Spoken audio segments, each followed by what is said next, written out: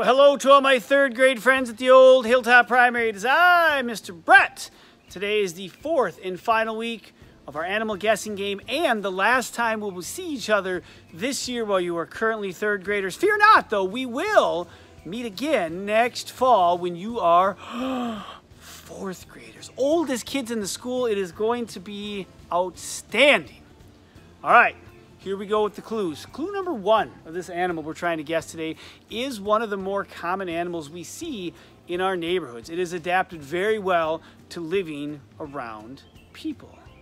All right. Clue number two. Here's its skull. Get it up nice and close for you. You're like, wait, Mr. Brett, we saw a skull that looked kind of like that a couple weeks ago. Right, the beaver skull that we saw had those orange teeth on there that were all right there.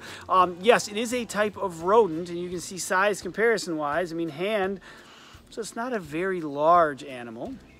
All right, clue number three. Are you ready? This is the last clue before the big reveal.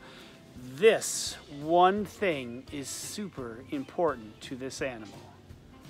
Do you know who it is? Do you have it figured out?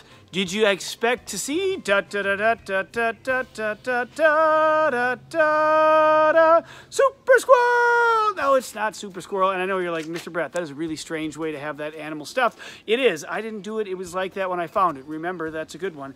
Yes, the gray squirrel. Squirrels are amazing. I think we often see a squirrel like, oh, it's a squirrel. And for some people, like, oh, it's the animal that steals all the seeds from our feeder and we don't like the squirrel. These things are so creative and so amazingly adaptable. They figure out all the tricks we throw at them. They have figured out how to live around people, and they have found ways to stay alive when the world is surrounded by predators. Predators like hawks, predators like owls, fox, coyote, squirrels with their camouflage, with their agility, and all of those things.